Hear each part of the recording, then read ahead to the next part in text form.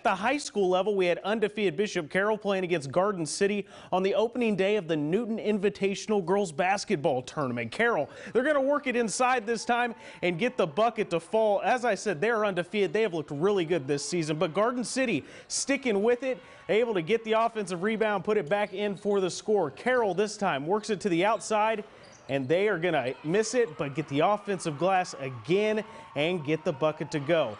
More from the Eagles this time. We're going to have them drive in and get that, and the Eagles are just so good this season. Carroll, they end up rolling huge, 57-24 in the opening.